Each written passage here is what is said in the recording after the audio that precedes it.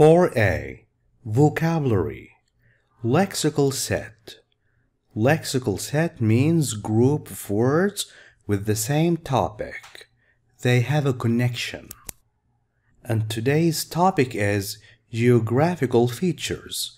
Parts of areas, parts of lands that you can see in our world.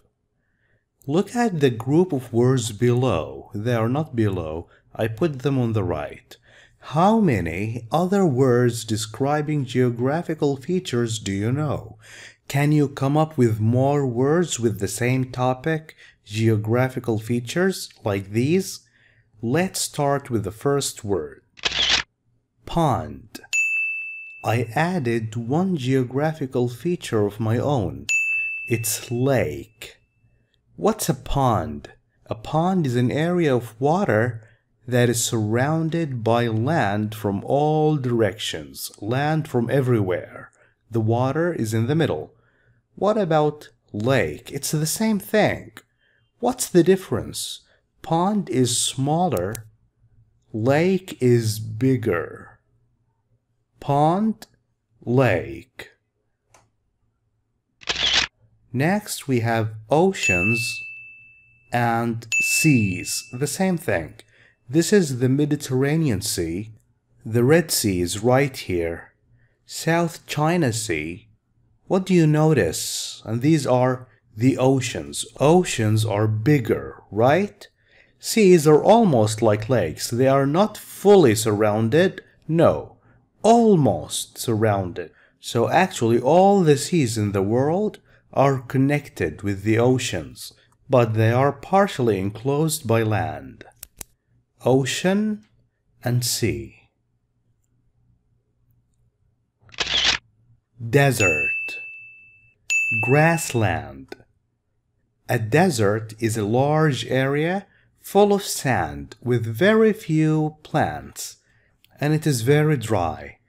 Grassland is an area that is full of wild grass. What you see growing from the ground is grass, and animals feed on this grass. Grassland and desert. Oasis and forest. Oasis is an area with water and trees in the desert. So this place is a desert. Oasis is where you can find water and trees in the desert. Forests are areas that are filled with trees, full of trees. Oasis, forest. Canyon and valley. They are very similar, right? What is the difference? Canyons have steep sides. Do you see the side of the canyon? It's steep. What is the meaning of steep? There is no gradual incline or decline, like here. It's not very steep. But here, it's almost vertical, and there's usually a river running through it. Valleys are low areas between mountains or hills. After the rain falls, you can see a river running through this, but if it hasn't rained for a long time, you won't see a river running. Canyon and valley.